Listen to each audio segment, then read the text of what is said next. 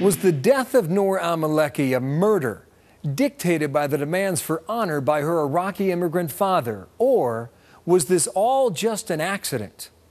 An Arizona jury would be asked to decide by a prosecutor intent on sending a message far beyond that courtroom.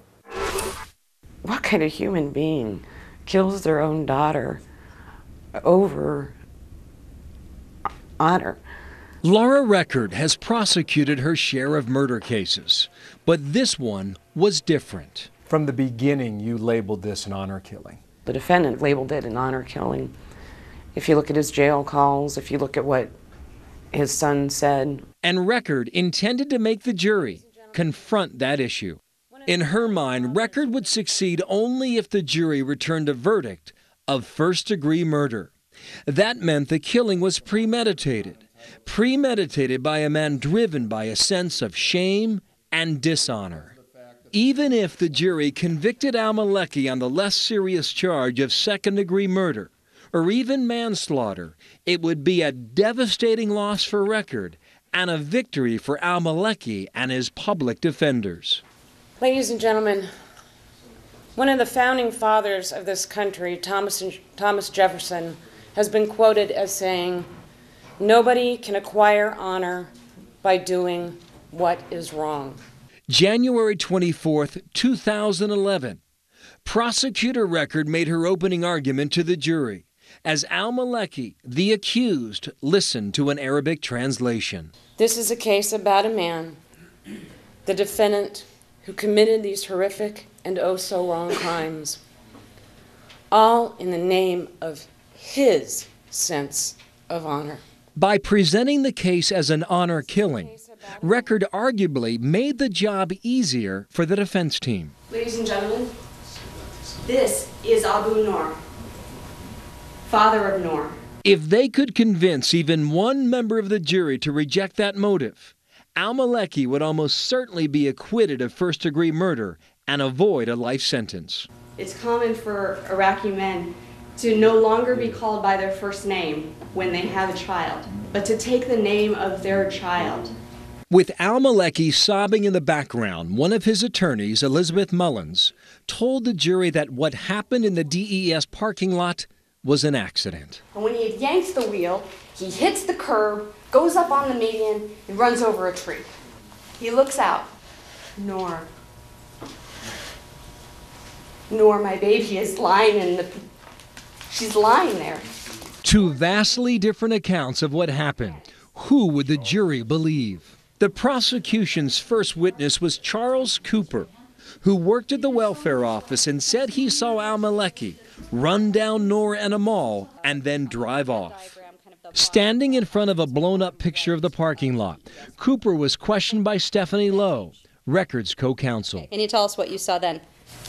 Two females exited the building, and then the screech of the tires and sounds of cracking and breaking, and then the lady hits the ground.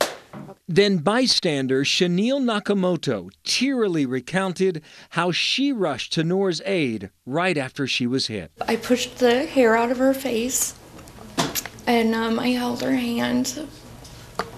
The defense then challenged the witness's recollection on cross-examination. I'd asked you a question about the vehicle being angled or not angled.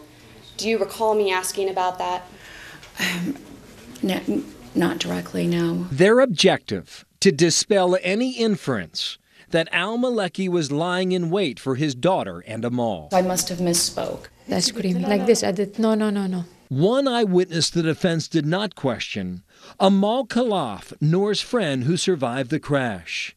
Judge Roland Steinley would not let us show her face as she testified through a translator that al-Maleki did not lose control, but steered his Jeep right at his daughter. Did you see him turn the wheel toward Noor?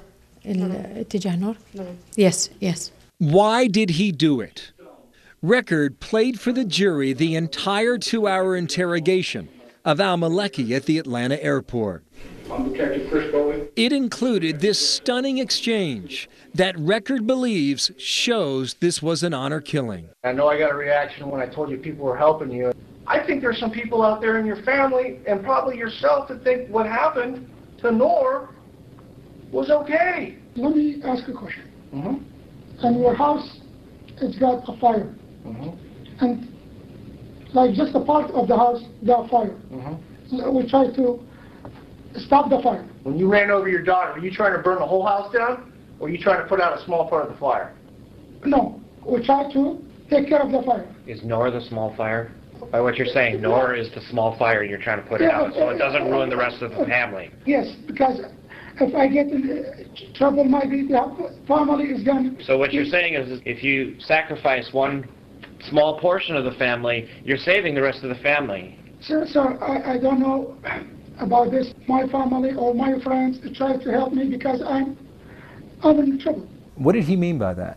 He is talking about his daughter. The fire was a metaphor? Yes, about his own daughter. Noor's not the fire. He is the fire. He is the one in trouble. Assistant Public Defender Jeff Kirchler would tell the jury Record got it exactly wrong. His family is helping him. On cross, Kirchler also went after the detective who interrogated their client. Now, during the course of the 2-hour interview, he tells you 15 times that it was an accident. If you counted them, I'll take that as how And that many he times? lost control 11 times. Okay. He maintains it's an accident. Correct?